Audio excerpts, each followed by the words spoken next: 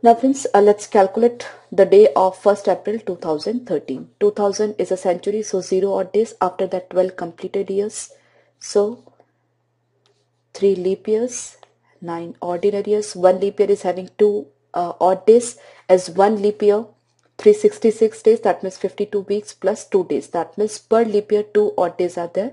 So for 3 leap years, 6 odd days will be there. Then 9 ordinary years, 1 ordinary year, that means 52 weeks plus 1 day, that means 1 odd day, 1 ordinary year.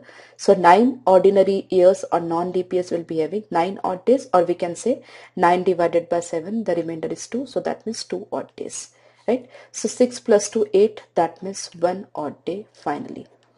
Now we have to reach till April 1st April 2013. January 31st days are there. After 28, 3 odd days. February 28 days, 0 odd day. March 31, so 3 odd day, and 1st of April.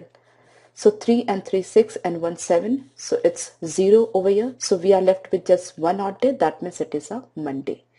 Okay, so the problem can be done in just 30 to 40 seconds if we are conceptually clear about the concept of odd days.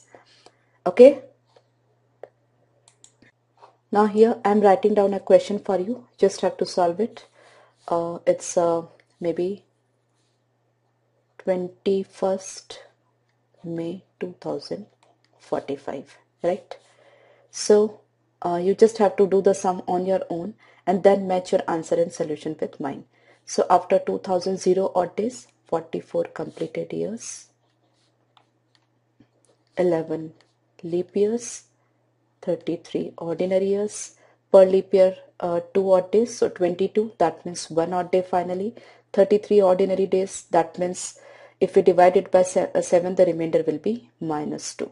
So 1 minus 2, finally minus 1 odd day. Okay, then we have to reach till 21st of May 2045. So January 3, February 0, March 3, April 2, and in May 21. So 21 divided by 7 is 0, so it's 0. So 3 and 3, 6, 7 and 8. 8, that means 1, and this 1 and this minus 1, 0. That means 21st May 2045 is a Sunday. And I'm sure your answer is matching with mine.